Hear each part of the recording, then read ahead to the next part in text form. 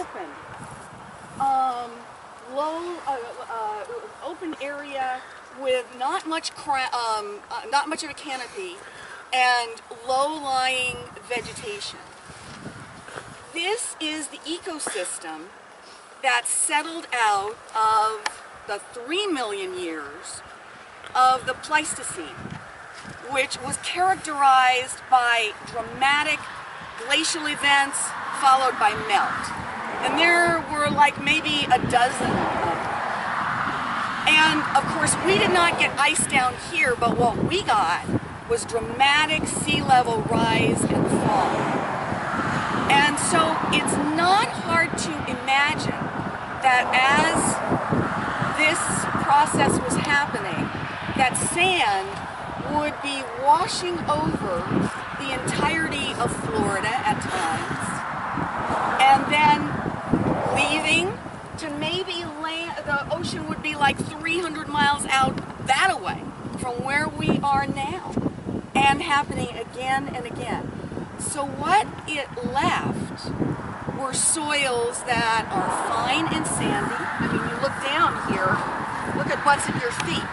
Fine, sandy soil, nutrient poor, low topography, which sort of prevents runoff too. When we get rains, we don't get a lot of runoff. It just kind of stands there because it's got nowhere to go. Everything's so flat. Yeah.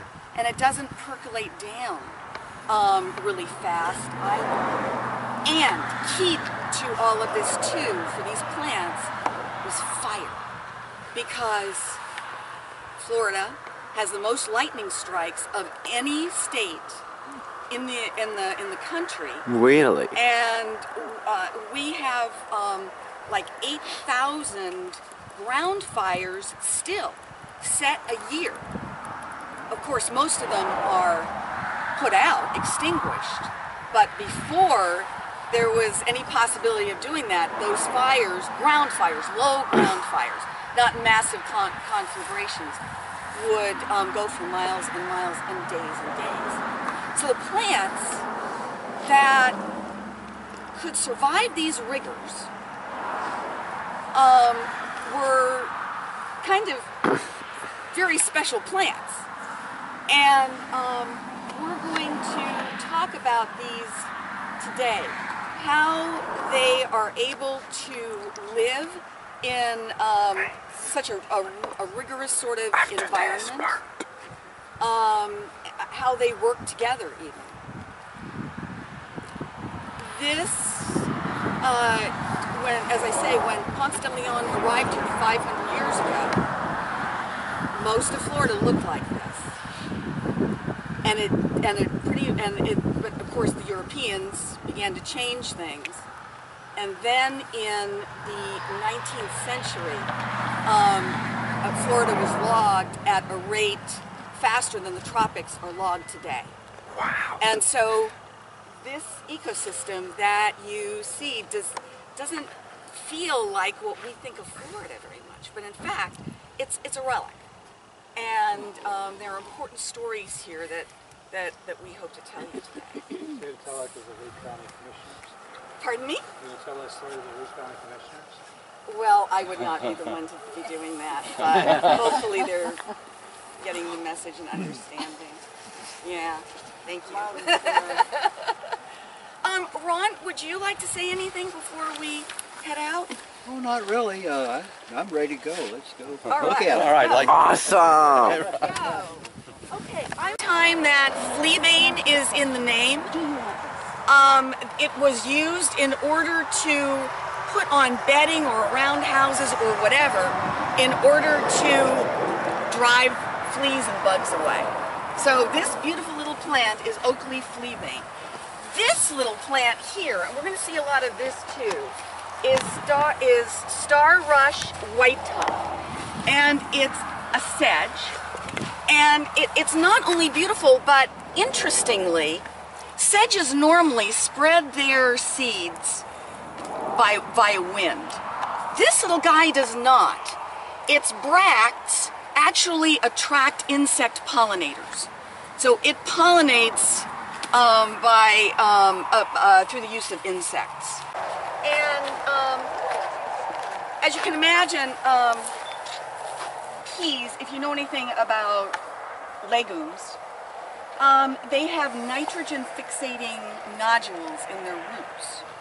And so they're able to actually grab nitrogen out of the air and incorporate it into their roots. And nitrogen, of course, is pretty important for growth.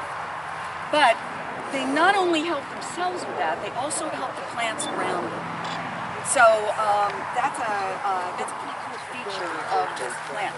The flowers, the seeds, when they fall, are great for feeding quail and other birds. They're very small little seeds, but very nutritious seeds. A flower that is very common in the Flatwoods. This is called, and this has got an interesting story. This is called Pineland Lantana? heliotrope. Oh. Pineland heliotrope. And you notice that it's a little white flower? Well, if you go south, if you go into the Everglades, you will find this plant also, and it will be yellow. Wow. And we are on very acidic soil here. Not bad.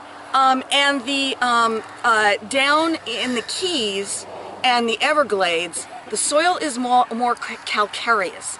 In other words, the sand down there comes from shells and the marine environment, whereas, believe it or not, our sand here comes originally from the Appalachians. At some point, they were as high as the Himalayas. They eroded. Then they washed into the Gulf, and the Gulf, then the sea, washed them back up here. So we have sand that is based on quartz, as opposed to shells and things like that. That is So pretty. anyway, that's right on the acidity level of the soil, maybe. like a hydrangea. Yes. The more acidic the soil, then I forget which way it goes. Exactly. But the color changes. Exactly. Before we get too far into Yeah. this, I wanted to point out, this is poison ivy. Oh. And it is really all over the place right now. That's poison ivy? Yes, it is. This right here. Don't touch it. I'm not going to touch it. But, yeah, so Don't stray. yeah. Yeah. Because these two plants have a great story. And Elijah, this is going to blow your mind on the sable palm. To begin with, this is a sable palm. It is the Florida state tree, which is pretty funny because it's not really a tree. It's a palm. And the difference is trees are what are called dicots. They have branches. Palms are monocots. They are more closely related to grasses and corn and bamboo. They do not branch. They're very, very fibrous-y. In fact, sometimes you can look up at the palms and see the fiber coming off of them. But all the plants in an environment like this are going to have to contend with all the things I was talking about before, but we also have hurricanes. We have darn serious winds. And so they've got to be able to withstand that also. So what this palm does is when it drops a palm seed and it germinates, instead of it coming up straight up like most plants do and thriving, instead it sends its trunk down. And it may send it down as far as a meter. Like, that's almost a yard. So the trunk is growing down, and once it reaches about a meter, it actually makes a J and comes back up. This can take up to 60 years. 60 years. Wow. So what is the advantage here? Why would a plant develop this kind of an adaptation? Well, you can have a whole stand of these palm trees burn out or blow over, and you've still got Protected. exactly a seedlings protected coming up. group coming up.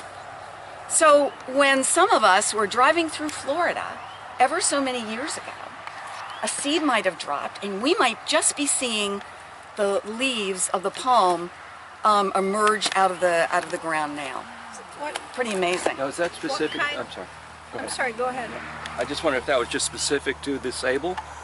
Yes. Okay. It is, because the saw palmetto over here grows its trunk horizontally to the ground. So it's got a different strategy, a different adaptation to in order to withstand the rigors of the environment that it's in. Now, we can't see that with this particular saw palmetto right now, but when we get farther on down the trail, we'll be able to see the trunks actually growing along the ground. Hey. You'll just have to believe me now. So, could I ask you, Yeah. speaking of this particular specimen here, about what age would this pretty darn good sized tree be? Well, if you're talking about after it emerges out of the ground, they grow much faster. And I don't know what that is. Do you, Ron? I would guess that that tree is probably about 15 years old Okay. after it's come out of the ground. When they get older, you see these boots? They call these boots, where the branches are broken off. Right. And when they get, the way you can tell an older tree is when they get older, these boots will fall off. Aw. And the older trees won't have them. And of course they'll be taller. But I would say, I would just guess from my experience, that's probably about 15 years old. Cabbage palm? This is also called the cabbage palm. And it's called the cabbage palm because 1 year's growth, if you cut that out, and it's always going to appear at the top, remember, because no branching, the growth bud is always at the top, you can eat it. And it was they would make cabbage hearts of palm. They do make hearts of palm out of it from the ones that are harvested in Brazil. But it's the same plant. It is absolutely the same plant. Still a sable palm. Yeah, and if you go to the La Belle, the Cabbage Palm Festival, you'll have a chance to try it sometime. I think that happens in March. I want to show you something that may help you to distinguish sometimes between the sable palm and the saw palmetto. You're not going to feel it, I guess, on these, but oftentimes the stem feels like it would cut your hand. But look at how this palm is. Look at how right here it seems to have almost like a wrist. And so it's like this palm is giving you a high five. With this palm, the sable palm, the branch almost seems to come out to the very tip. There's no wrist. Almost the very tip of the frond. And so that's one way that you can kind of tell the difference. Heard that you're, that whistle that you're hearing? We're hearing an eastern towhee. We may see that. Eastern towhee? We may see, and they're coming out. They're making a lot of noise right now because it is spring. And be careful. Don't get too close to the. This is all poison ivy. Okay, now we are. There's a little trail here. They have cleared out the poison ivy. They've made this forest for a purpose. Promise? Is that a? That's kind of a promise. I looked at it early and it looked okay to me. Hey, But I think if we do this by halves, in other words, half the group go in with me first and then we'll switch around. And the reason we're going in is because there is a long leaf pine tree in its grass stage. It is 4.5 years old right now. The longleaf pines are the ones that were logged out so heavily because there were a heck of a lot more of them here, and you don't see very many of them anymore because they were logged out and then replaced with slash pine. And they have planted some longleaf pine trees here, and they are particularly adapted to withstand fire. So I want to show you what a grass stage is, because later on we're going to see some mature longleaf pine. Awesome. So I want half of you come in with me right now. So what's the baby pine? This is That's that? this is the young pine tree. It looks cute. It does sort of look cute, doesn't it? Should I touch it?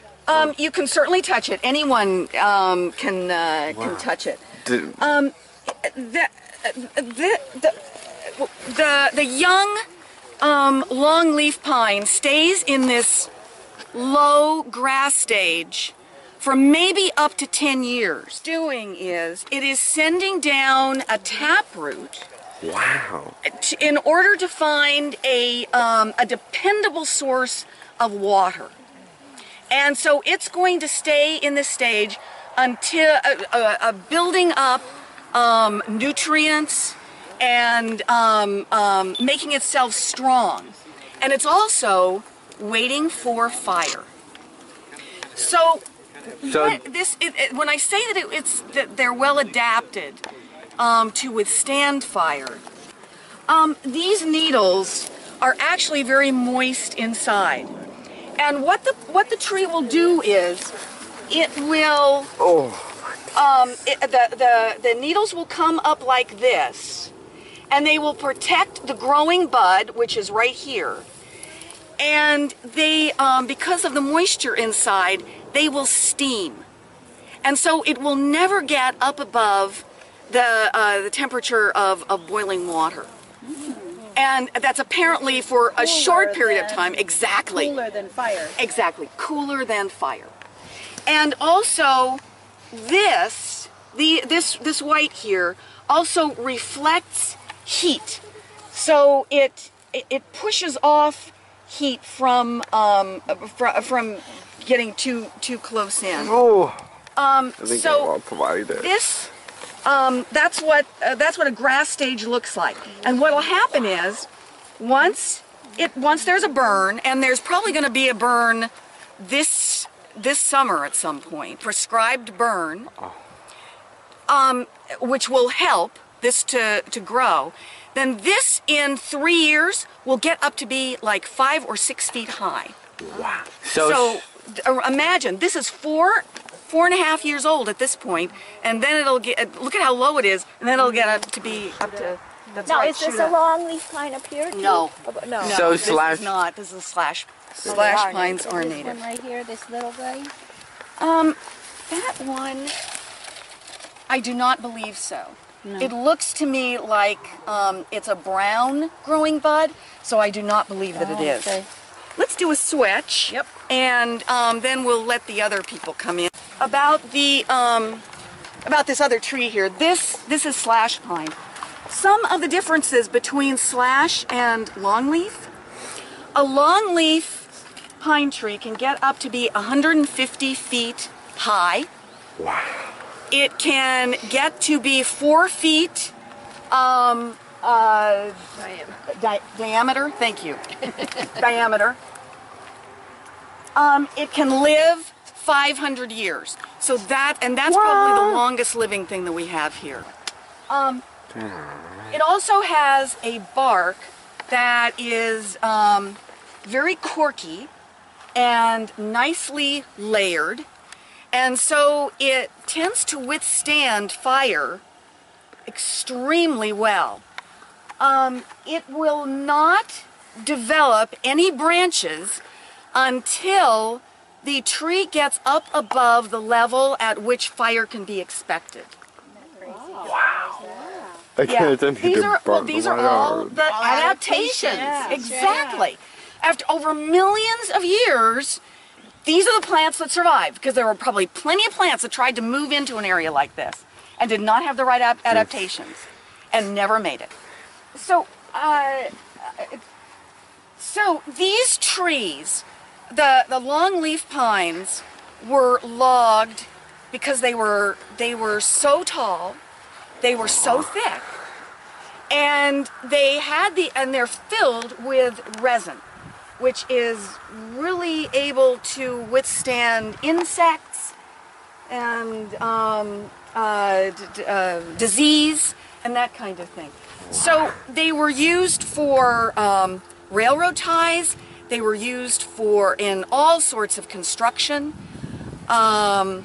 They were used to build ships, and up until 1920, Florida was the rosin and turpentine capital of the United States. Wow. And so they were tapped.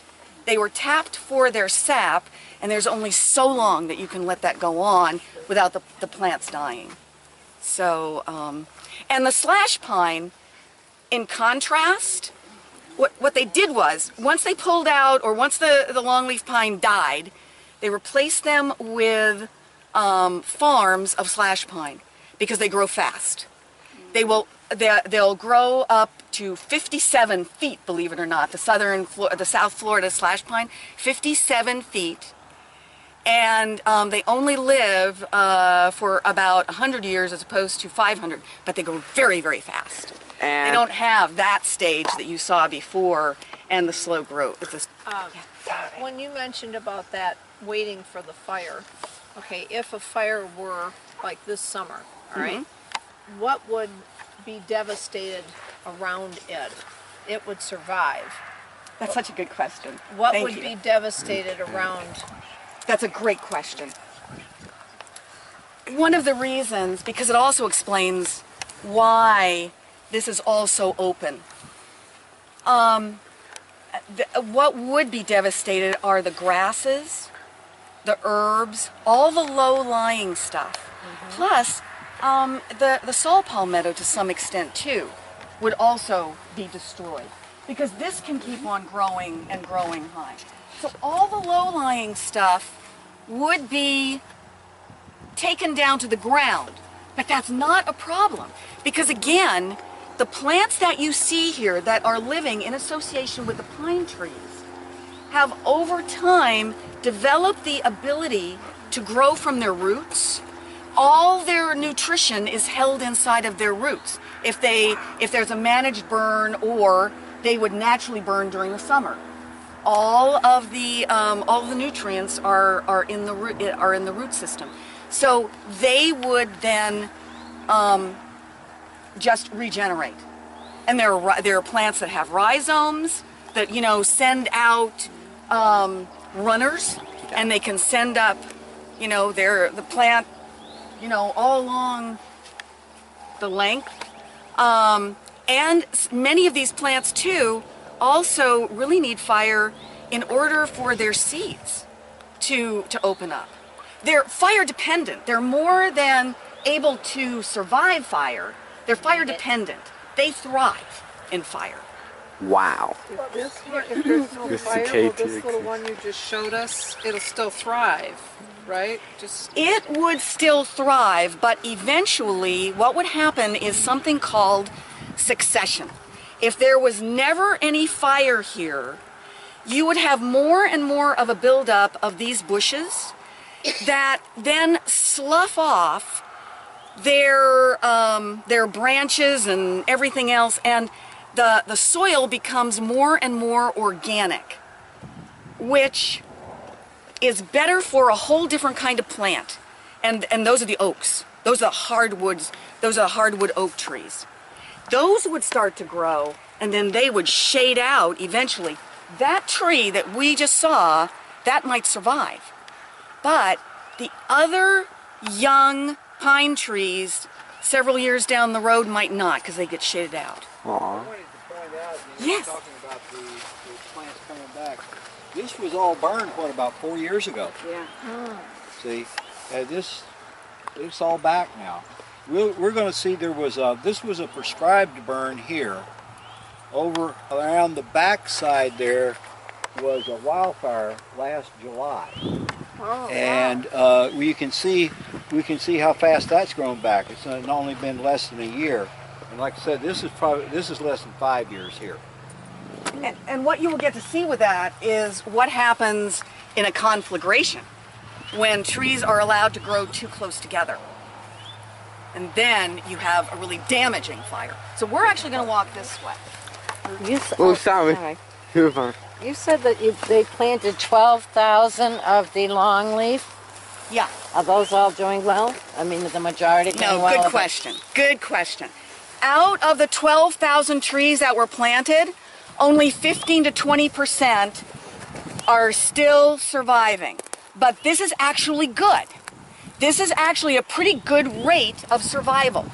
It mimics what would happen in nature, because we don't have irrigation here, and we don't have any, fertilization. We don't have any. We only have natural fertilization.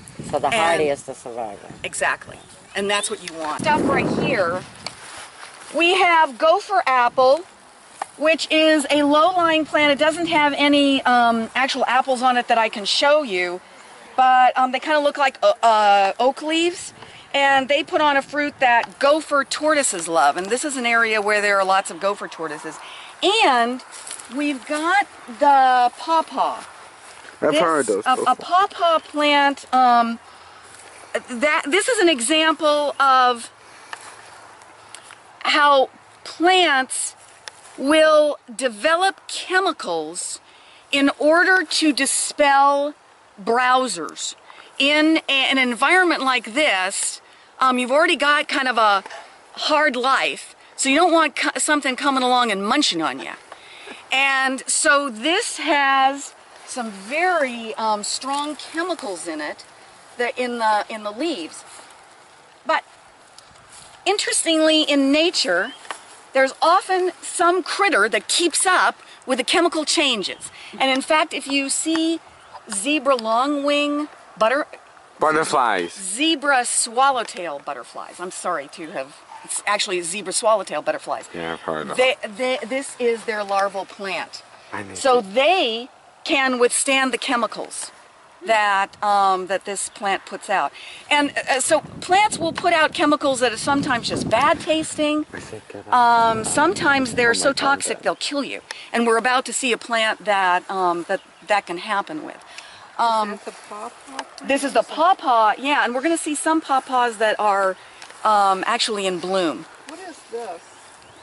It's got a really nice shaped leaf. Oh yeah, this is muscadine grape.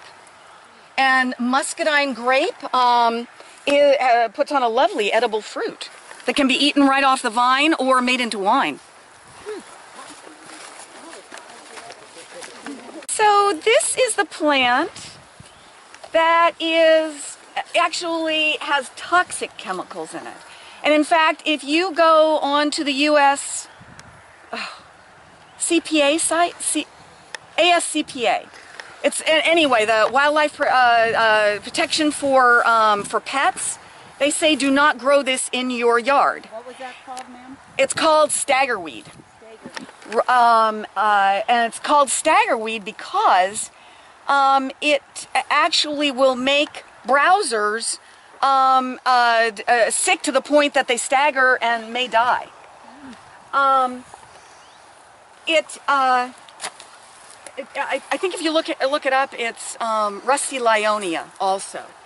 And if you look closely, this is in the same family as blueberries, and you'll notice the little bud here. If you, as we leave, if you come up close, it looks very much like a blueberry bud. But also look at the leaves. Look closely at the leaves. Rusty Lyonia is another name for this. And you will notice what looks like rust on this plant. Yeah. In fact, it's little tiny, tiny hairs, almost microscopic. And this is the plant's way, another way of grabbing moisture, believe it or not. Because with all this open canopy up here, when the sun goes down, it gets cold here much faster than other areas. And so condensation develops, and the condensation, the hairs give the plant more of an area for the condensation to collect, and then the condensation will just run down, and we'll see it on some of the other plants, and run down to the roots. Somebody asked about this over here. This larger tree over here is a strangle fig, and you can see it's full of fruit. See little berries out there? And it's really a good food source for wildlife. It has a little fig on it. It looks just like your regular fig that you buy in the grocery store, only smaller. And they can grow, you see them a lot growing wrapped around, usually a sable palm, but they can grow independently like that also. It's true, and they're actually a very important food source because they put on figs, the fruit, 3 times a year, which is kind of unusual. So for birds, this is a very important food source. As small as it is, it's yeah. Wow. Is that figs that's all along the branches? Yes. Oh, wow. Isn't that wild? Prolific. Is Yeah, this okay. about as large as it gets, Paul? Out on Fort Myers Beach at the Mound House, it's probably 5 times bigger than that. Oh, okay. Oh, that's a good point. You're right. I think even up at the Calusa, even up at Randall Research, they have bigger ones. Good point. Is it? I hadn't thought about that. Are those standalone? I've only seen them wrapped around other trees. Well, they probably started out wrapped around other trees. And what happens is they shade out whatever the host tree is, and then the host tree dies. They start out actually as epiphytes. The seed will land generally in a sable palm. That's probably why you know, there was probably another sable palm over here at some point. And it actually sends down the roots to the ground. So it's kind of just for the first part of its life, just collecting water and nutrients out of the air. And then finally, when it lands and sets down roots, then it will start its process of wrapping around the tree.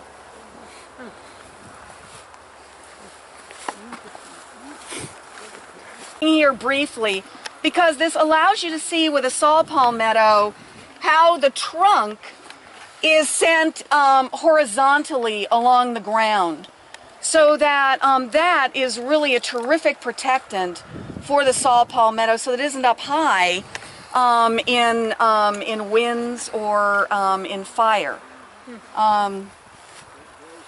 And I do know that this this trunk grows 1.2 centimeters a year.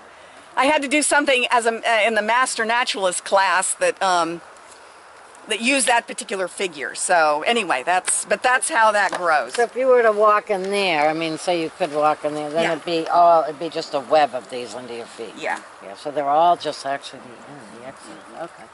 They are the trunks. Yeah. Yeah. Yes, yeah, I indeed. never realized these were what we were looking at was the end, the bloom or whatever you want to call it. Okay. These are. That's right. Yeah, These I are never the end. realized that. Although I'll tell you something, they pop up in the middle of the trunk too. They're not necessarily just the end. Oh, all right. So they're also Yes. junctions long. Yeah. Absolutely. Yeah, okay. This pretty little plant right here is wild pennyroyal. I encourage you to rub your fingers on the branch along the little leaves. I'm good. It has a delightful scent. It's sort of minty. And this is another plant that is using chemicals in order to keep away browsers. What was that called? Wild pennyroyal. Wow. Very common here, and very common in these in flatwoods like this. And these little plants right here are yellow-eyed grass. We're going to see more of this, I think. For example, of the yellow-eyed grass. Oh, yeah. Very pretty little plant. It's a pipewort.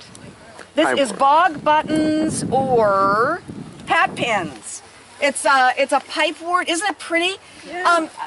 Ron and I saw a ton of this just a couple of days ago. And I think we're going to see more of it. But it's just a real pretty little plant that likes some amount of moisture. So I'm guessing that that's why it's chosen to be along the path, because the sand is a little bit more compacted here, and so it would hold the moisture. Nice. and Elijah has mentioned that he has a slash pine, and you know, they're not going to allow a Fire. burn, a managed burn in his yard.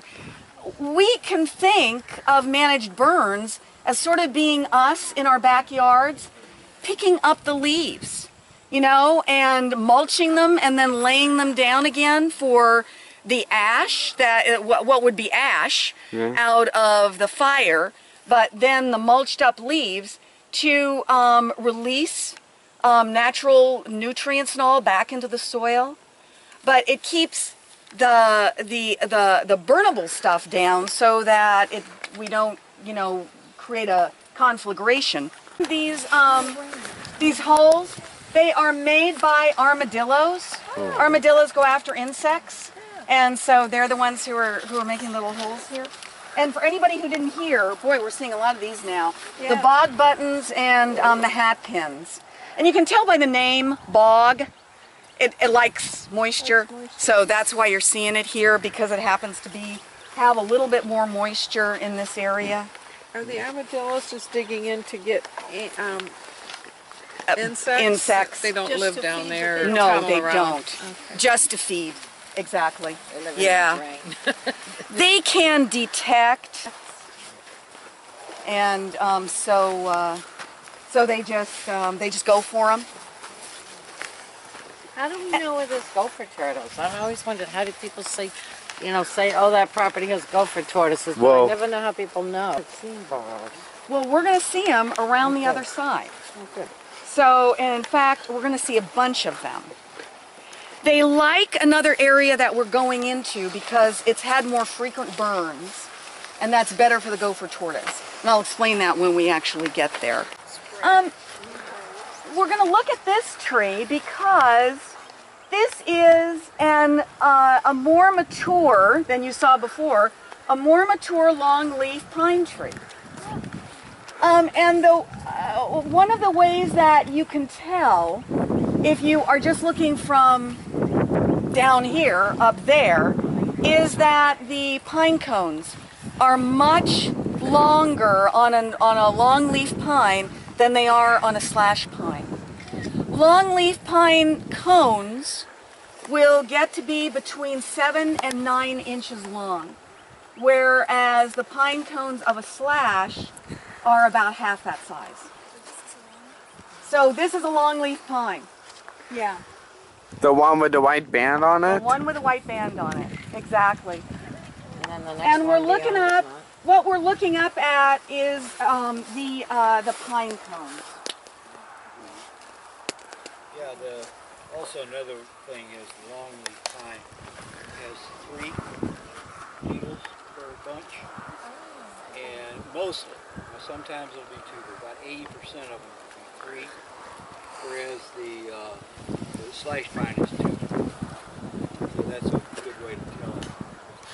A little later on, you'll be able to see the buds will come out. They'll be real silvery. It's kind of hard to tell by the actual length of the needle. From the ground. It's true, but I didn't mention, I forgot to mention that the needles themselves are like 12 inches long, as opposed to slash, which are shorter. That is amazing. You see, this is slash, this is long. So everything is long. Everything is long. That's right. That's right. Exactly. Since we stopped here too, I'm gonna point this out. This is the fluorescence of a saw palmetto. Saw palmettos do get berries on them, and it's an important wildlife food source. There was a fellow named Jonathan Dickinson who back in the 1700s was stranded in Florida. His ship had shipwrecked, and his whole family, they were trying to get from Florida back up to their home in Georgia. And so he ate a lot of saw palmetto because he was essentially hunting and gathering on his way back. And you'd think that if that's all he had to depend on, you know, he might grow to kind of like the stuff. But he said that it tasted like rotten cheese steeped in tobacco. Whoa. Not so great. What was he But eating? the berries. Oh, the berries. He was eating the berries. But they were actually a very important food source for early Americans, both the Native Americans and the pioneers, because if you are sort of a hunter-gatherer, you have a hard time finding good fats to incorporate into your diet. And these berries have naturally occurring triglycerides. Now the irony is that nowadays we try to lower our triglycerides, but in a hunter-gatherer society, they had to actually search for those. So And this is also We're the too plant sedentary. that yes, they use as a natural medication for enlarged prostate. You know, you see the advertisements for saw palmetto. That's the berries? The berries. yeah, it is. What do they use it for? Prostate problem. Prostate problem. And that Now, ooh, look up. Because, not up, but out. That's what I should have said. This is closer to the ideal that you want for a pine flatwoods. Because a healthy pine flatwoods is looking for about 3 trees per acre. So you really want a lot of space in between.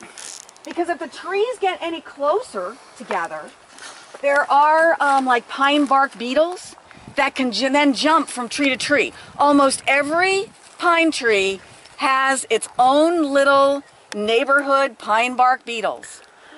But they're not a problem unless everything gets too dense, too bunched together. It's like us getting diseases from all of us living too close together. The trees, in living too close together, then the pine bark beetles explode. Plus, if a fire does happen, when it's nice and open like this, you don't have, a tree can get burned, but you're not going to end up with a crown fire that's going to spread from tree to tree to tree. We're going to see where that happened. In fact, you can kind of see it over there. We're coming up on it. But that is part of the advantage of having trees well spaced.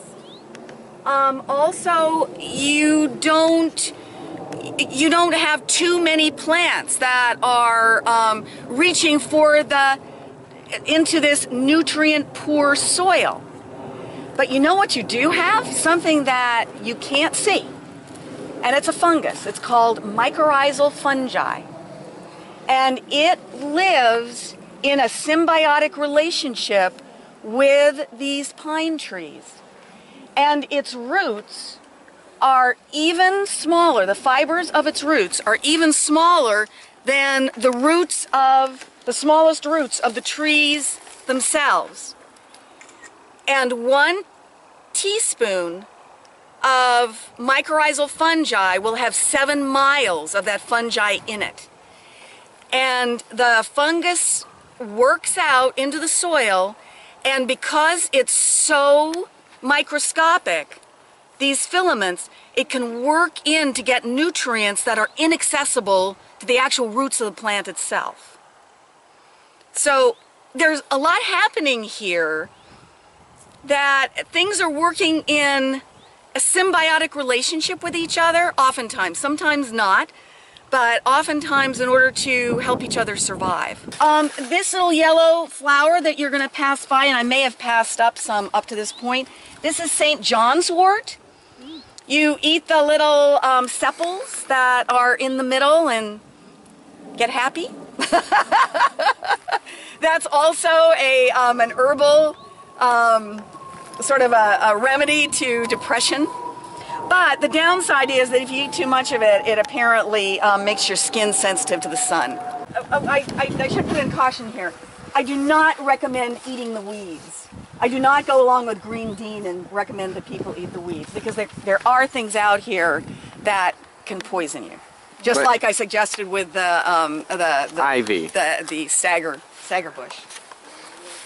The preserve is 913 acres. Yes.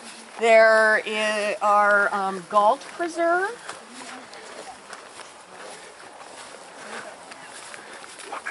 Is it Lee County then, or This is Lee County. Parks and Yeah. Recreation? This is part of Conservation 2020.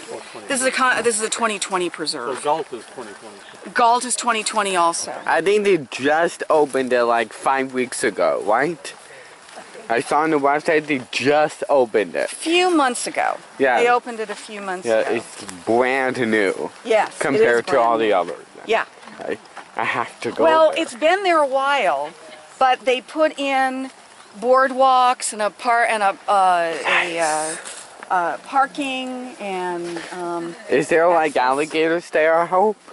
I don't know. It says on the sign there are. Ah. There's alligators, wild hogs, and something else. Well, And coyotes. So where are those hogs come from? They're pigs. Where are those originally from? Spain. They came with the Spanish explorers. Wow, that and So they've been here a long time. they didn't get rid of those things. 500 years. Yeah. Well, they do try to get rid of them. So what is this plant? Of this? This. What's that? Well, this is grass, and we have like a myriad of grasses here.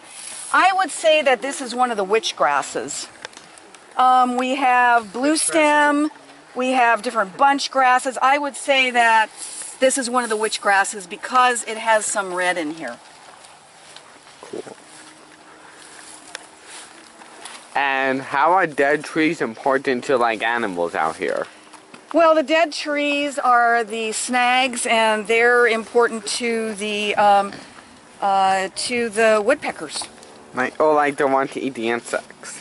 They want to eat the insects, and they also want to burrow into the tree in order to have their little homes. Nice. We're gonna start seeing more of this, so kind of you all watch as I do. But this is blueberry. This is shiny blueberry. This is the plant, and it's not going to grow much higher than this. But we are going to see more of the this plant appearing, especially as we go around the backside. And you were looking at this. This actually is tar flower, and I was hoping that this is in the same family as. Oh, good. We've actually got two together here. We've got two different plants, even though they look like the same plant. We have got.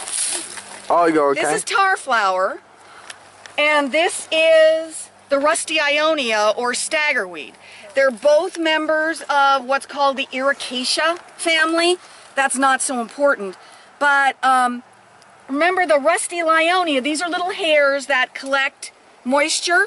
Well, if you look at the tar flower, their hairs are very evident in the fresh new growth, but they're just configured differently. They're on the stems.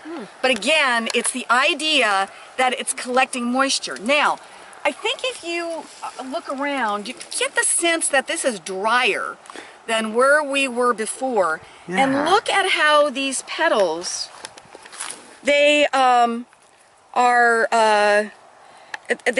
very, they're almost like leather. They're a little bit leathery, and they're also facing like this. They're not like, you know, like that, sitting out. Instead, they're like this.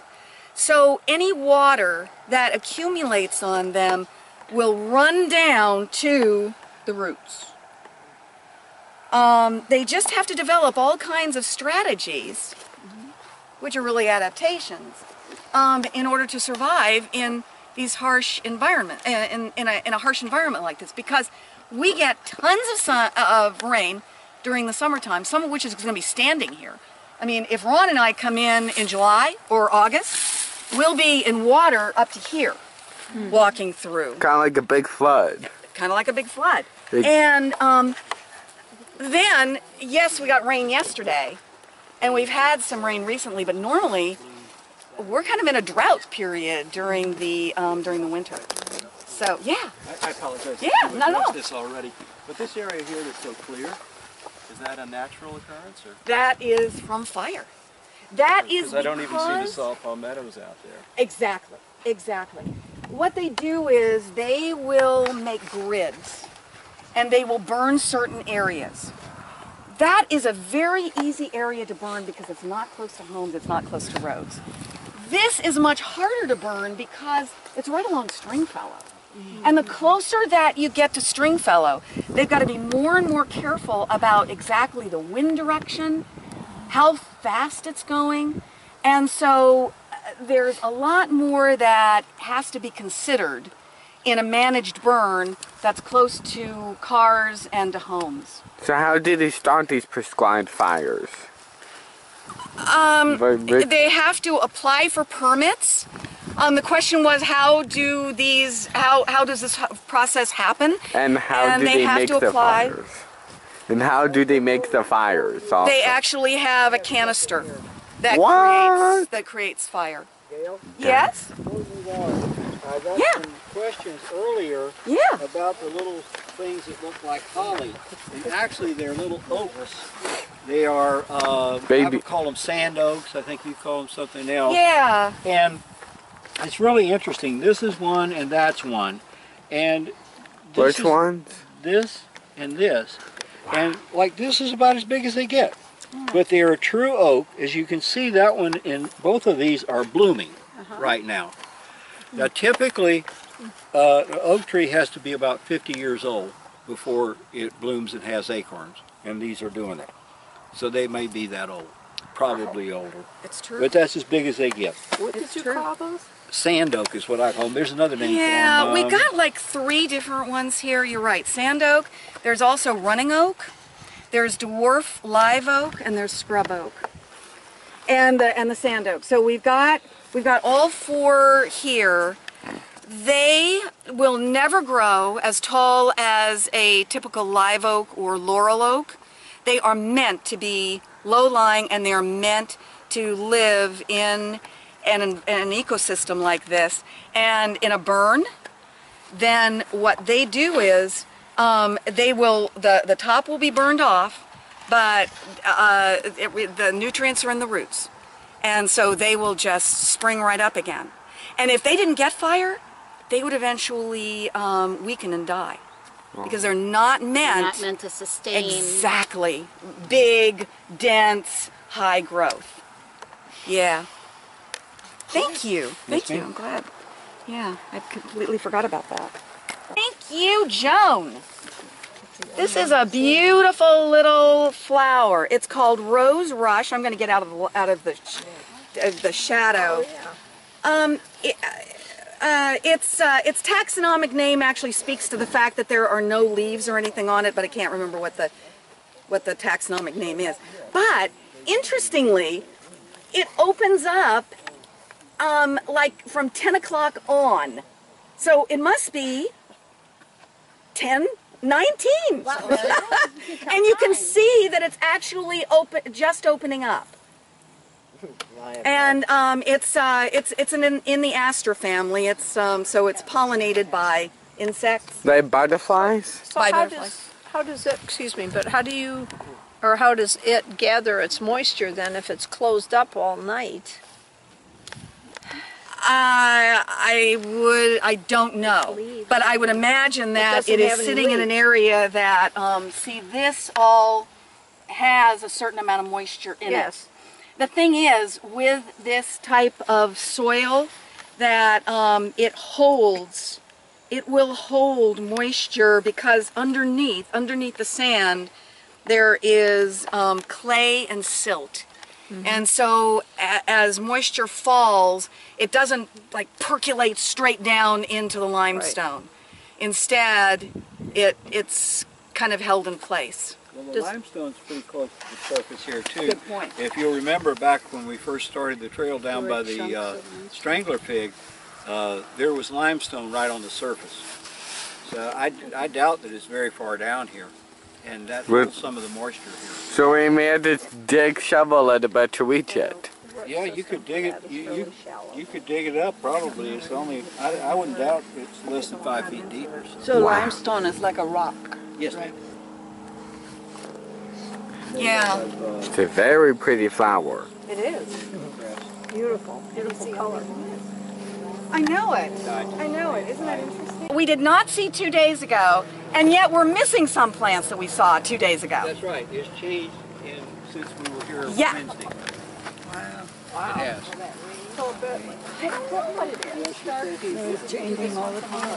We do these once. Well, we do this one once a month. There are. Oh God! Oh, thank you. Oh, good. Oh, good. Good. Good. This is a great demo too. Oh, this is so cool. This is one of my favorite plants. Okay, so this is sensitive pea. It is in the Fabaceae family, which is also the pea family. And it's called sensitive pea because I want you to watch what happens to the leaves when I rub my finger on them. Can you see? Can you see the leaves? Oh yeah. A sensitive plant, yeah. Wow. Look at what's happening. They like move. Exactly. That's called seismonastic activity. I'm going to move this again. Do you see how they're moving?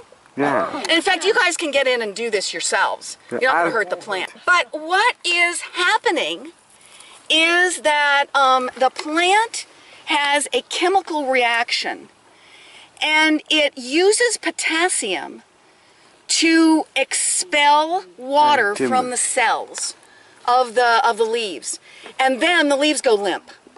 Basically, that's what's happening. Now, why such an adaptation? I mean, it sounds crazy, doesn't it?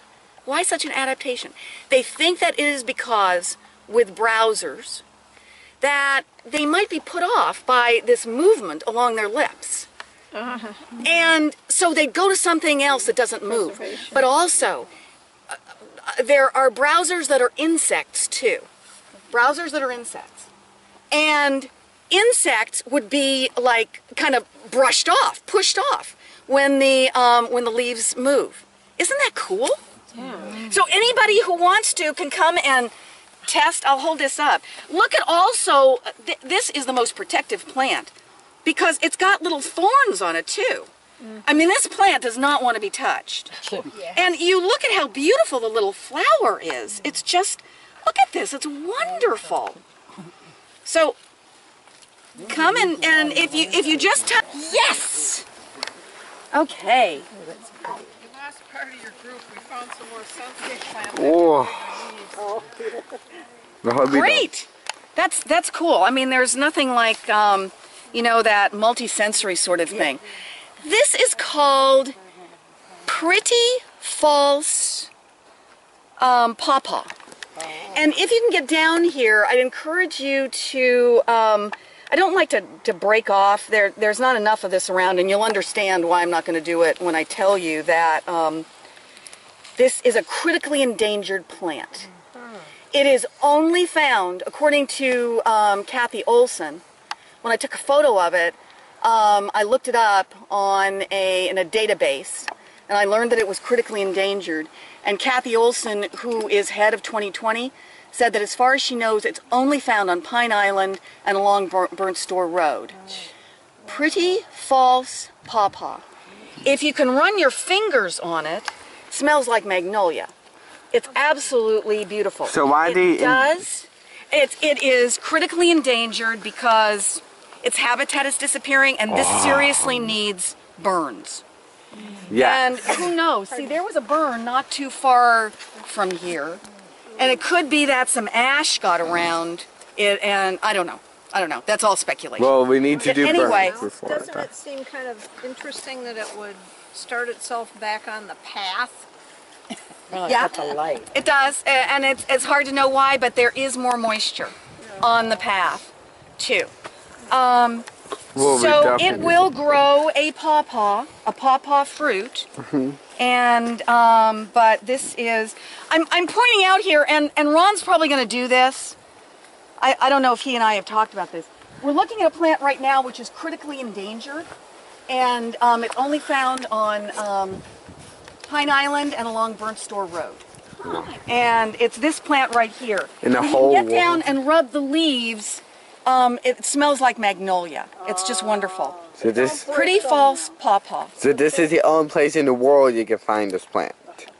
Well, I'm saying in Lee County, that's what Kathy Olson knows about. But in this database, I only found that it was found here in Lee County and in Polk County or something like that. When They like rope this off so nobody steps on it. they need to put like some warning signs around it. Sometimes that's a wrong thing to do. Sometimes it's like orchids. You know, people will then purposely take it. So it's probably almost better just to let it run through its life cycle. And we actually are going to see some more as we are wandering through here. Further, Pardon me? we're starting to get into the burn area there, and I want to caution you that that soot will get on your clothes if you even come close to one of those trees. I think it jumps off. I've been very careful, and I still come home with soot all over me sometimes.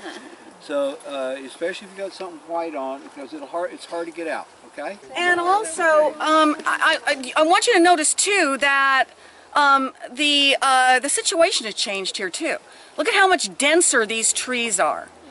They were basically just waiting for a lightning fire, and one occurred in July of last year. And so you'll see the result, because the trees were so close together that the fire was able to jump crown to crown.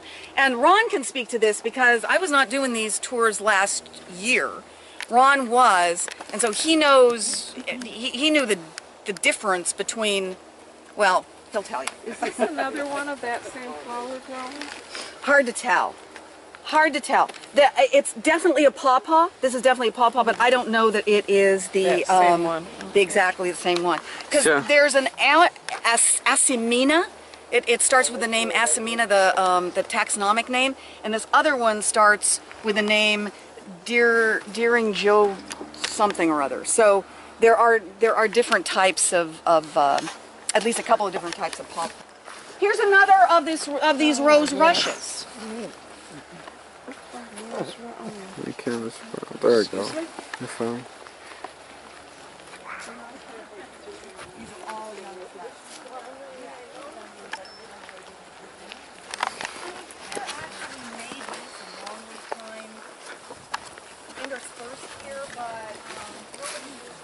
Tar flower, and we saw the tar flower plant. This is the flower that actually comes onto the tar flower plant. And if you feel it, I welcome you to touch the petals.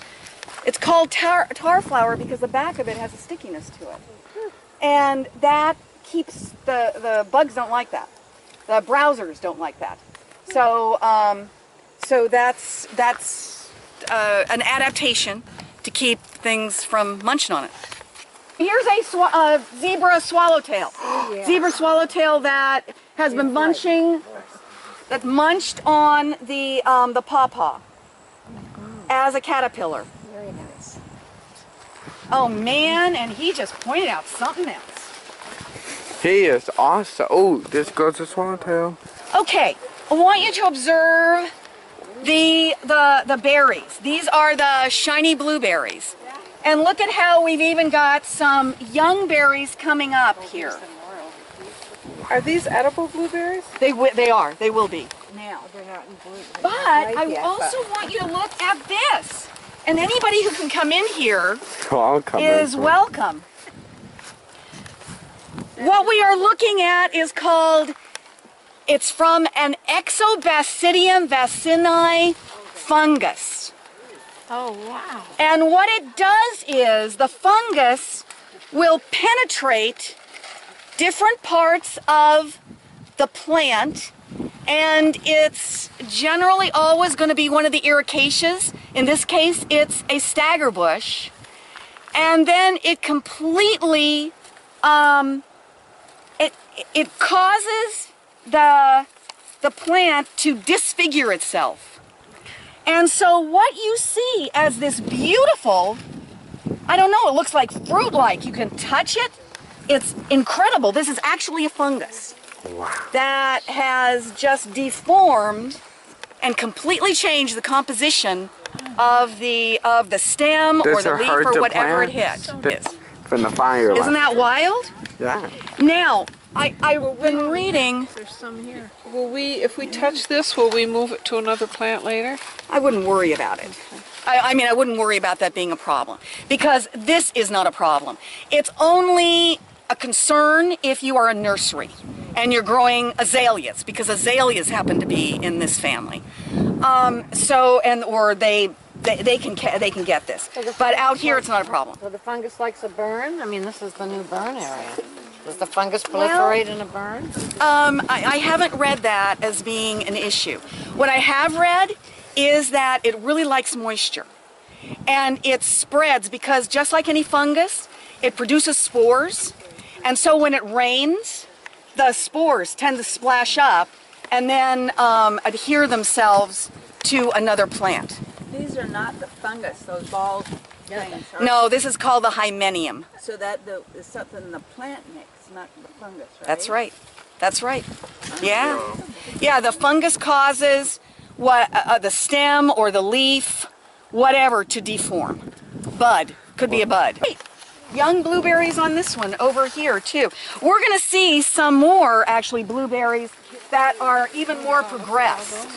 Here are some little red berries. These are too young though. Wait till we get up here a ways and you'll see some black ones. Oh yeah, she's got something with really red berries over there. I was asked about this. It's blue stem grass because you can see that the grass itself is sort of a blue-gray color. Ooh, I think I passed by. Dang. I got carried away. No, I passed by something.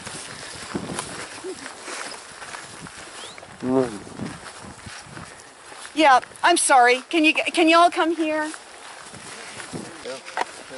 Okay, so we are in obviously the burn area. And the reason that I'm walking you back here is because we have one definite longleaf pine here that is doing very well, whereas an awful lot of the other trees have died. And it's this tree right here. I'll walk back to it. You can just stay where you are. No. This tree right here. And you can see when Ron and I first came in here after the burn, this tree looked like it was dead. It had no green on it at all. And you can see how these needles are coming out pretty good looking. Yeah. Pretty strong. And the longleaf pine is a survivor of fire. And so if this actually survives and is able to throw off any of the bad results of the fire, it's going to be standing straight and strong, whereas look at these slash pines. They are not doing so well. Is that also a longleaf, or is that a slash pine that just happened to be taller? Well, we're not absolutely sure. This was never pointed out to us as being a longleaf pine. But I want you to look at some of these needles. These needles are not doing as well as these needles are. These are a little bit more curled over and a little bit more warped looking. Aww. And that can be an indication of potential disease down the road because of the hit that it took from the fire. What will happen is in weaker trees that were not immediately killed off by the fire, then pine bark beetles will set in. And so you've just got kind of a compounding of problems.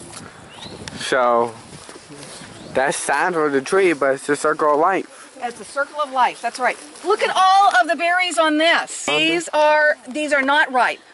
But look at all the berries on this blueberry bush. Do they turn blue? They do turn blue. We're going to see some on down there. Oh dang, so desperately. Do the gopher turtles go Black in the stuff ground? aside. They do. They do. And they protect a lot of other, their burrows will protect a lot of other critters. Probably a mole. Probably just a mole. Probably a mole. Probably a mole. I didn't know moles lived in Florida, Yeah. Yeah, they do. and I've never seen one. I want you to look at these saw palmettos. these saw palmettos were burned down to the ground. You can tell that we're in the hottest part of where the fire was, or it's certainly hot here. These were burned down to the ground, but look at how fast they come up. So what they do oftentimes in a managed burn is they will first of all come through and roller chop the saw palmetto, because they are not able to burn.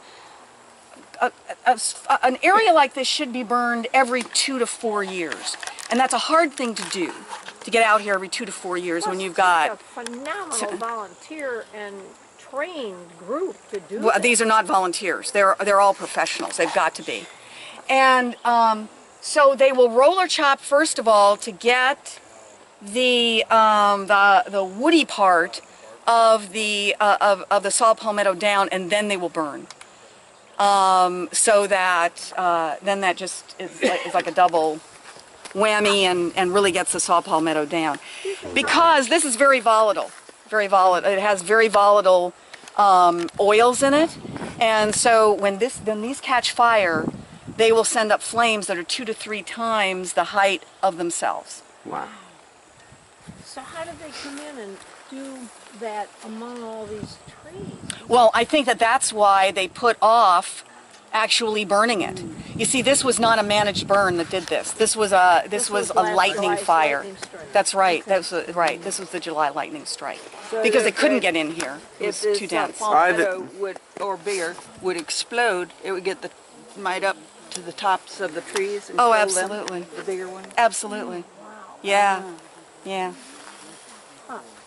Doesn't the Forestry Service do that for? It's like, kind of like a combination of forestry and the county. Here's some more. Believe it or not, this is all some more of that Hymenea, produced by the Exobasidium fungi. My gosh, and they look different. They do. They all look different. All different colors. Yeah, it's amazing. And yes, this is soot. Oh, Yeah, you should not have touched it. So what habitat is it? Is it like pine prairie, pine grassland up here? This is Mesic pines. Mesic pine flatwoods. Oh yeah, it's kind of like grass and pines. Yeah, now this is... There's a really pretty flower out here, but I don't know that you necessarily want to walk out to it. But it is called Pale Meadow Beauty. And it's growing here, obviously, with the burn area, lots of ash to create the fertilizer, helpful fertilizer to make it grow, because we did not see this last year. And also, this is, earlier in the year, this would have been a bog. And so there's lots of moisture here. So this is a very, very pretty little flower. So Pale Meadow Beauty. That's what. Are these trees that did have the heavy burn to them, are they going to remain for a long time upright, or are they going to They wait will for the next deteriorate on their own. blow? Okay. They'll deteriorate on their own. Yeah, they are not going to take them out. Next hurricane will be gone. Oh yeah. Could be. Could be. But in the meantime, they provide a lot of nice habitat. And look over there, that cabbage palm is burned. Look at that. You see the trunk over there? That's cabbage palm. It's like no brown on it left. But I bet that it will live. I bet that it will make it. It is so cool. It's burned completely, like that color. Well, what you should know is that when a sable palm feels that that heat of fire, it drops off its boots. And you can see that that happened there. Because the boots are what catches the flame and starts to burn, and it just discards them. And so what's this flower over here? This flower, I'm glad you pointed that out. This is called rosy camphorweed. And I encourage you to touch the leaves and smell your fingers. It smells like camphor. And the Indians used to use this. They would kind of crush it up into like a liquid and rub it on bug bites. It smells good. Kind It of strong. smells divine. Isn't it camphor that we sometimes put on ourselves that we buy in a drugstore? Yep. Isn't it? Yeah, rosy camphor weed. Please do smell it. It's just, absolutely, to me it's divine. Maybe just rub your finger on it, you there can are. smell it. Yeah, you're gonna see brighter ones along here. And again, see, this is Is that a zebra now swallowtail? more open because of the fire. And so a lot of these herbaceous plants actually get a chance to grow. Because we used to walk in here before and all it was pines and dirt. And now all of these nice herbaceous plants are beginning to grow. Back there that you see the first ferns here. Yeah, Yes. And we think that these are lacy bracken ferns. Are they a Florida native fern? Yes, they are. So did he like chop down? Look at all of this. Look at all of this rosy camphor weed over here. Beautiful. Yeah, this is unimaginable. This is where we found. So if it's ripe and we're hiking along the trail, are we allowed to eat this like by county law? Well, you can certainly taste it, but remember. What butterfly is that? Yeah, that's a zebra swallowtail. It's probably looking for a host plant. Yeah, I was just asked if it's okay if you come in here and eat the blueberries. There's nothing to stop you from doing that. It's not illegal, but remember that this is food for wildlife too, and so Okay, I understand. you know there would be other critters that would be coming through here that would really love to have a different little meal on their table. Okay, I'll respect that I won't eat the berries. Oh, here. What? Here's where we've got berries in all stages. Because now you can see the ripe berries too. See the ripe berries here? Can I try one? Just exactly blue, like you you imagine blueberries to be. But anyway, look at how wonderful this is. It's like a whole shrub. Exactly, and believe me, this was not here last year. This patch was not here last year. More here. Look at this.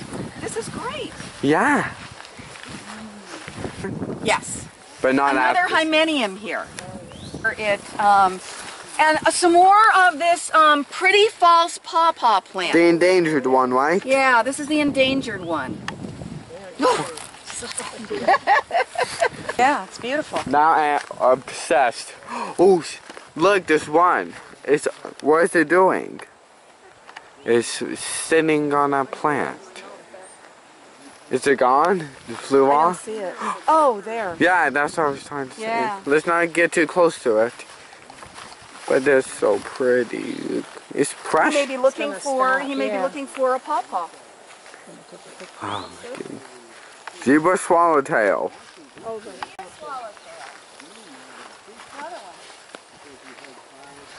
There it is. Very pretty. Yep. So everybody, what we're going to do is, we are not going to do too much stopping on the way to the gopher tortoises. So we've pretty much seen and talked about all the things that we're going to see in between here and there. So we're just going to head to the gopher tortoises right now. Yeah. And enjoy the surroundings. Exactly. Enjoy taking a walk. Are these the fire breaks? These are the fire breaks. Absolutely. Okay, so that is a corn snake. Can I touch it? No. No. Where is it? It's on the ground. Let's I think you want to look with your eyes first of I all. see it. Whoa. How? Is that a poisonous snake? No, it is not. Corn snakes eat rodents, and they might even get up into a tree and eat a bird. It's more scared. Beautiful. That is huge. It's a good snake. Absolutely, it's a good snake. Yeah. It is not. This is not a poisonous snake. It's not a. It's not a viper. I'm pretty sure it was a corn snake. Was orange? It was orange. Yeah, yellowy orange Yeah. with brown markings. Yeah. Where's the snake? I saw it crawl into this saw palmetto here. Yes, but maybe it scurried How off. long was it, Elijah? He was moving pretty fast. Yeah, probably about a foot, maybe a little more. Yeah, a little bit. Yeah, that's what I would say.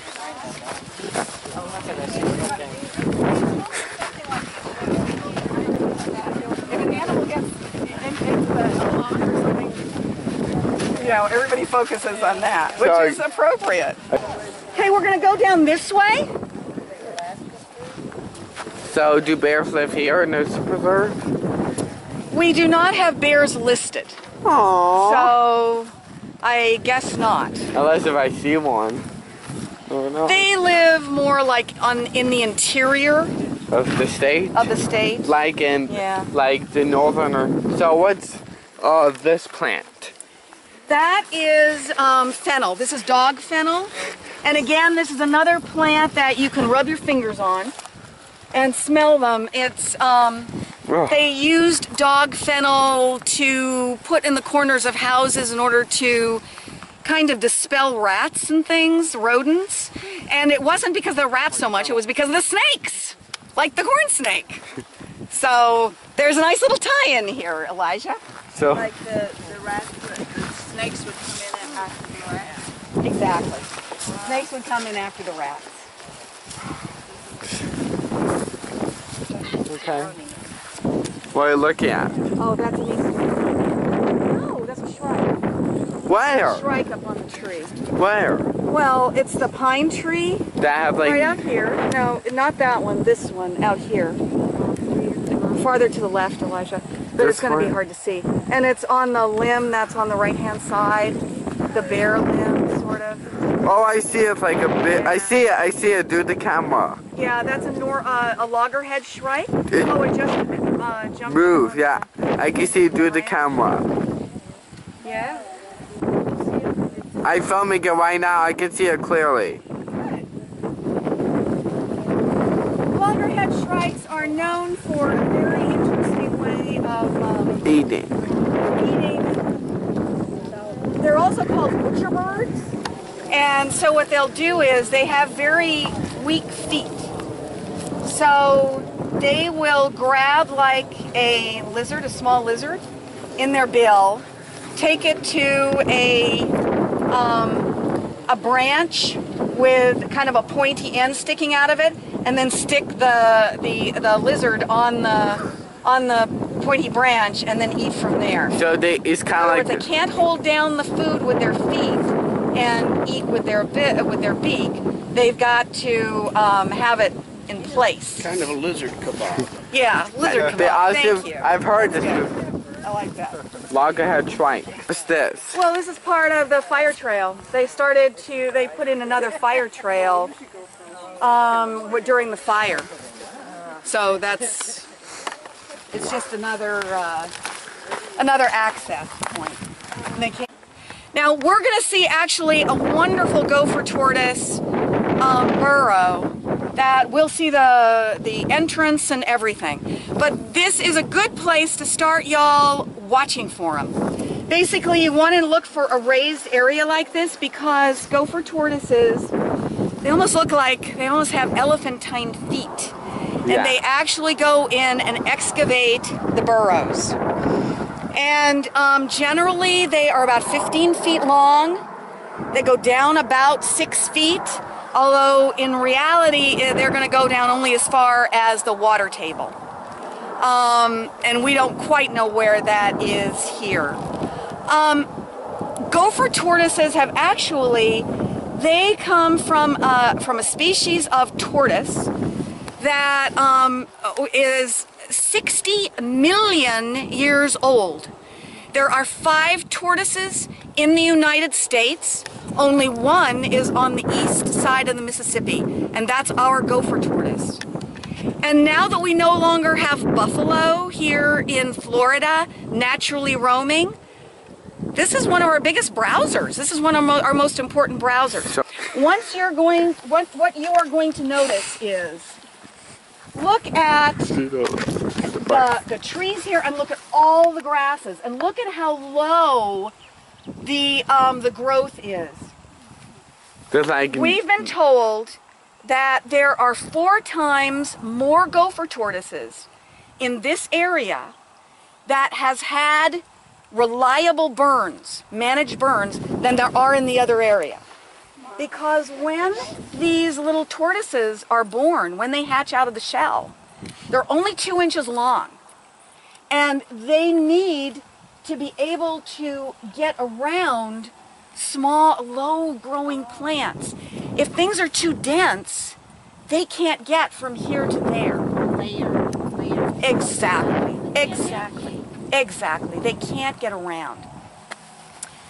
Gopher tortoises are extremely important to their environment. They are very important in terms of the other critters that live in their area. They're what is called a keystone species. And if you know, in an arch, the keystone is the final stone that is embedded.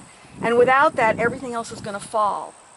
They're called a keystone species because 350 different critters, different types of critters, can use their burrow along with them. It's a place where if there's a terrible fire, rabbits and foxes and, well, anything that doesn't fly can race on down in there. There are species that live in there 24/7 with the gopher tortoise. So they never come out. No, they come out. The gopher tortoises do come out. No, the It's other guy. critters. There are certain other critters that don't come out or very rarely come out. But they're microorganisms that are important in and around. They're important for other reasons. So they say that Pine Island Flatwoods is managed for the gopher tortoise, which sounds a little bit crazy, but all that it means is that the gopher tortoise, in its 60 million years here, has developed certain needs. And those are the same needs as this Pine Flatwoods is. They're all these plants. So they all are symbiotically related. And so if you manage for the gopher tortoise, for good gopher tortoise habitat, it's good habitat for everything else around.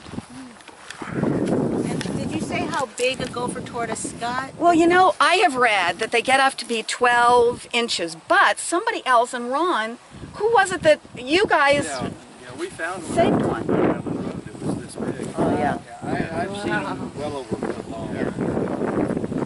They weigh probably Yeah, I've seen one 10 about, 10 pounds? Okay. I've seen ones about twice the size of her hat. Oh my, that would be big. That would be very big, yeah. They'll live to be about 60 years old too. Another problem for them, or a problem for them, is that the females may not be able to breed until they're 21 years old. And then they only lay, they may lay eggs every year, but they figure that it's only every 8 to 10 years that that they actually hatch, because they generally lay them on the ridge just outside their burrow, and raccoons can get at them, armadillos, fire ants can get at them, and so there's a lot of loss. And so they're a species that they're not fast breeders and populators. Right. Yeah. So let's walk along and watch for these. What I plan to do, Ron, is, unless you want to walk people in, I'm not particularly fond of doing that myself. We're gonna find an area over here too where the burrows are right at, all we have to do is just look. And we always encourage people not to walk too much on the mound, because it actually can collapse the mound. Oh, So okay. that's why we don't like to have too many people out there. There? See them all along here. Again, because this is more regularly burned than that area over there, for instance. And there may be plenty of burrows in here too. It's just that these are so nicely arranged right along the path. Being a tortoise that is rare, they come out a lot during the summertime, They are not as active when it's cooler. Now, it's a warm day today, but they have to kind of rev up their engines. So they're out more like during the summertime. Wow.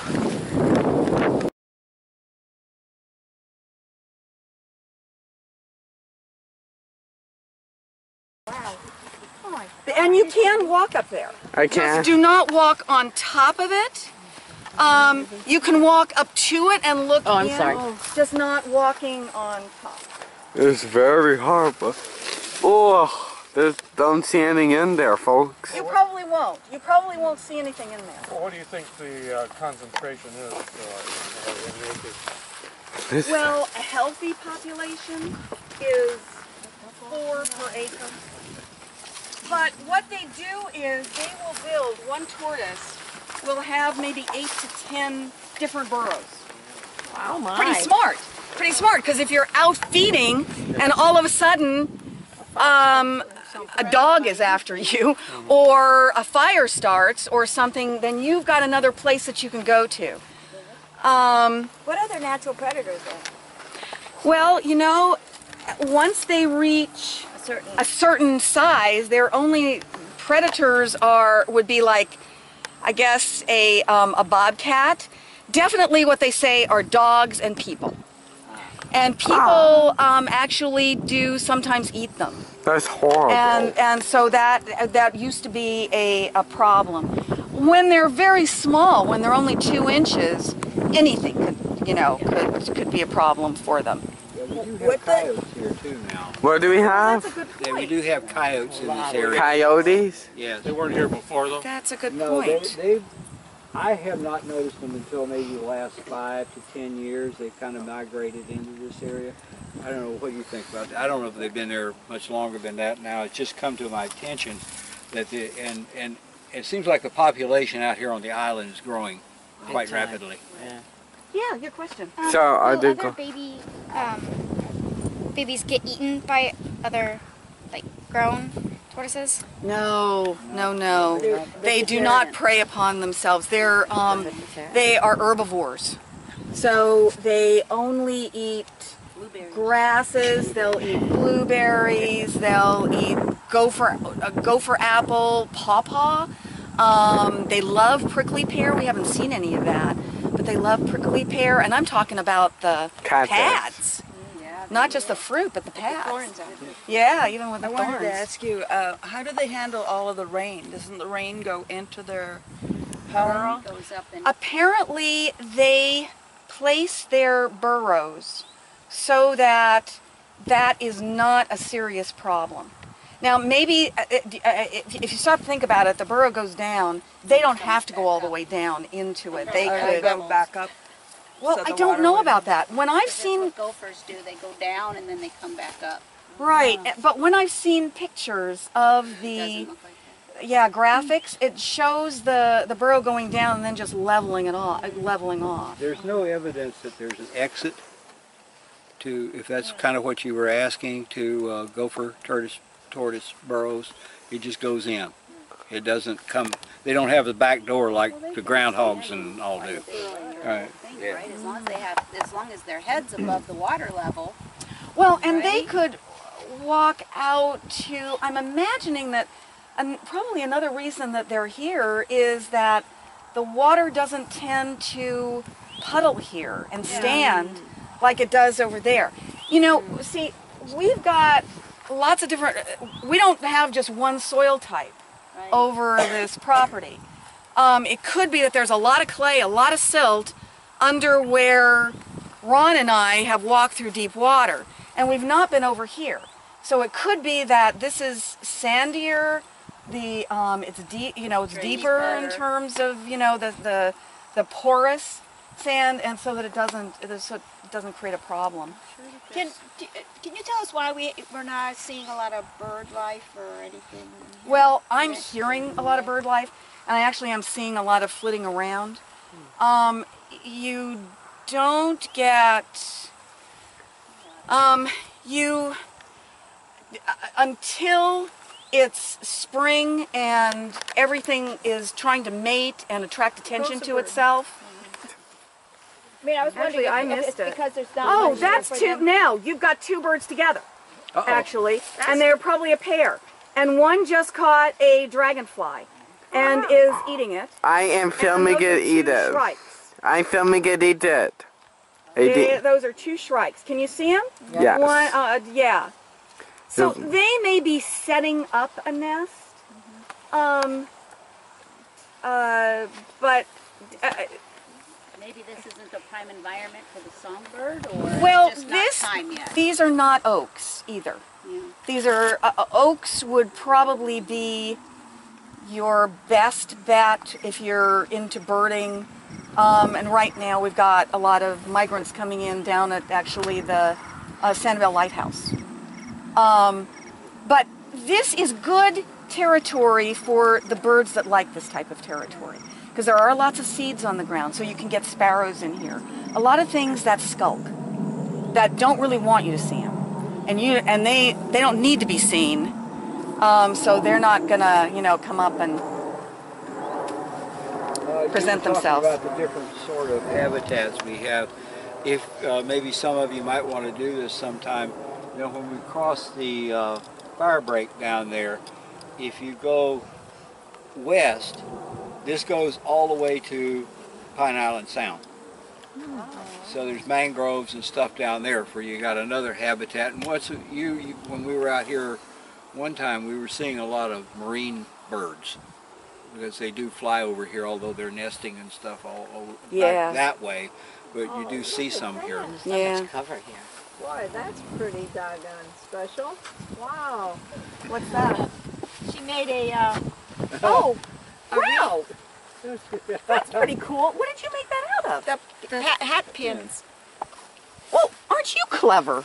Yeah, isn't that They are clever. That's darling. isn't Nice job. Did you make the... Wait a minute. You actually wove together the stems? She braided them. You did that while we were walking? Yeah. Oh my God. I think I see a business in the future. You do. She really is. Good job. I filmed the loggerhead eating the dragonfly. Great. My camera is 60 clean zoom, so it can see, like, That's impressive. if there's a deer by the house over there, that's how far it can zoom. It can see the deer like if you're 5 feet from the deer. What kind of a camera is it? It's a video. Let me... So, what types of rattlesnakes will live out here? Well, you have diamondback. Don't you have a diamondback? Yeah. Rattlesnake? But that's the only kind that I can think. I think that's the only rattlesnake that is found in Florida, I believe. No, I think there's a pygmy rattlesnake. Oh, well, that's a good point. Pygmy rattlesnake.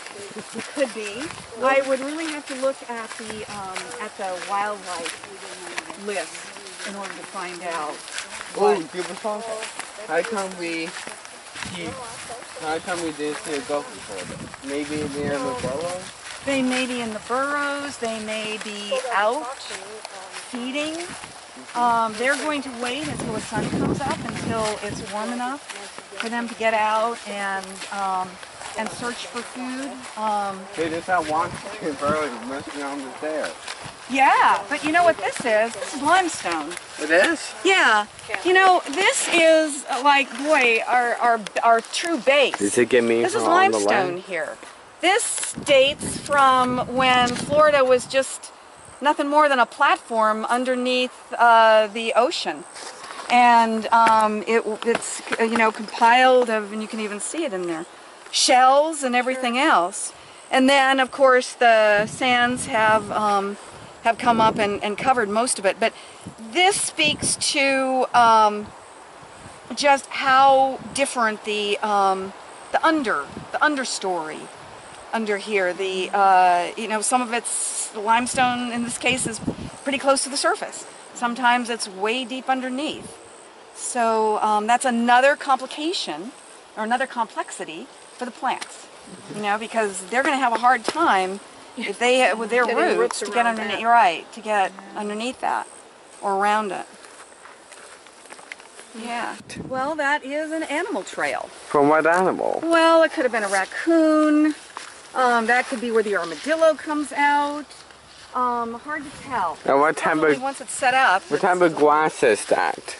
I would say that's wiregrass. Well, the fences are there so that people don't come in and use ATVs.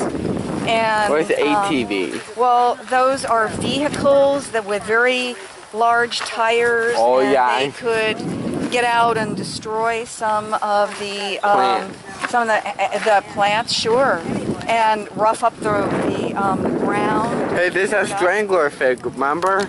Yes, there's the strangler fig. Well, we're almost there. Oh, look, Goffler Larry on the ground. Yes, good for you. Well, see, Goffler Larry. grows passion vine. Yeah. And passion vine is the larval Host. host for that plant, so he would definitely see. Yeah, I seen Goffler Larry's. So that's probably why I've been seeing them in my backyard, because I have his host plant. That's right. Yeah. It's a pretty little plant, isn't it? Yeah, I can.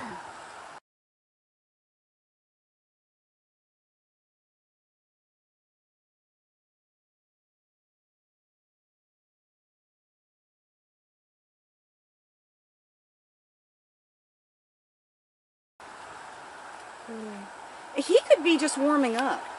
You know, he looks pretty young, pretty fresh. Pretty guy. He could have just recently come out of his cocoon. Chrysalis is for Chrysalis, butterflies. He's right. He's right.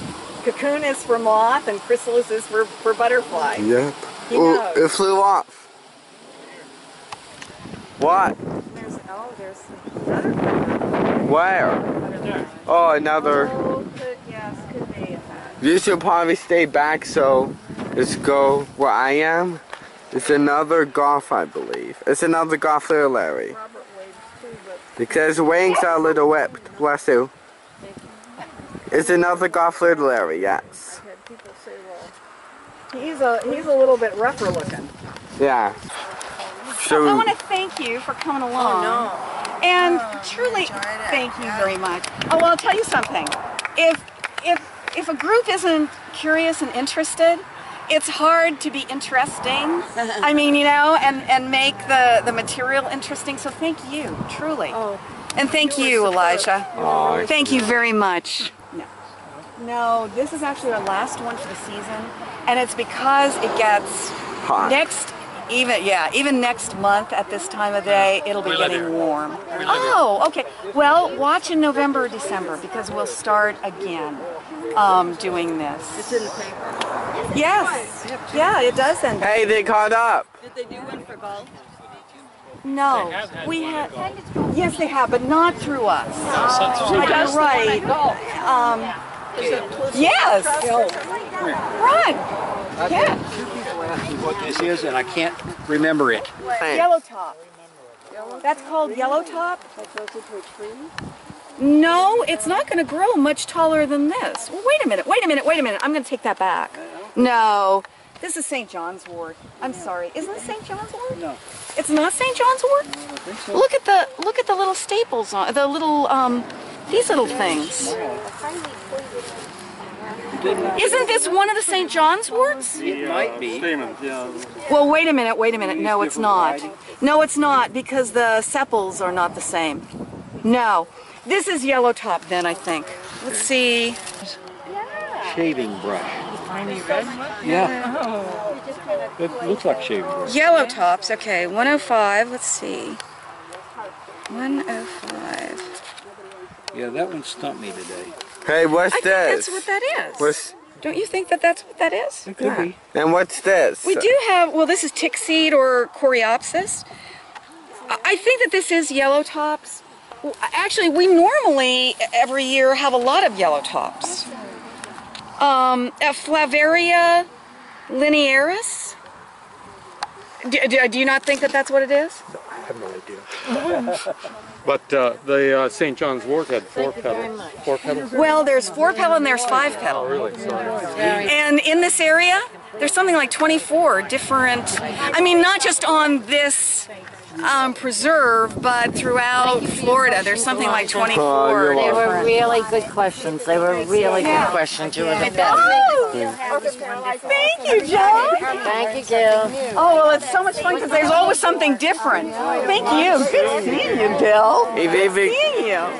It's nice to meet you. Nice meeting you, too. Well, it's nice. Like every day we come here, there's probably something different about this every day. There is. There absolutely is. Yeah, come on back. Thank you for coming along on the trip and staying the whole time. And I love that crown. She should put the crown back. She did a beautiful job with Absolutely. We're going to open a shop in Matt Lachey now. There you go. I think you should stop off at a guy named, it's the Mullet Head Outpost. Mullet Head Outpost. Don't crinkle your nose. I'll Show tell you him. when. He's into twining. That's why I Here, think. take And it. he made one too small. a twine necklace. It's not too small, Megan. Come on. Come on, take it. His name is Nate Jones, and I think he'll really like it. And where's he located? Thank you. Pardon me? Where's he located? At what's called Mullet Head Outpost. His mom is Mel Mayo. His mom is Mel Mayo. Is that on Pine Island? That's on Pine Island, right at the entrance. Oh. Her shop, there's her By shop the subway. behind the subway. behind the subway. Miss Don't you J. think that he would love to see this? Because he's into twining. Sure. He's into twining. I think he'd love to see that. Yeah, sure. Yeah, yeah. Yeah, you made our day.